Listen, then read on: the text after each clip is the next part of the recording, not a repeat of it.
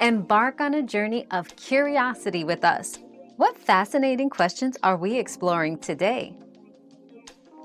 If someone you don't follow is in your TikTok inbox, it's likely because of the platform's feature that allows users to receive messages from anyone, not just from followers. However, you can change your privacy settings to restrict messages only to your friends or no one at all. Go to your profile, tap the three dots in the top right to access Settings and Privacy. Choose Privacy, and then Messages. From there, you can select who you allow to send you messages.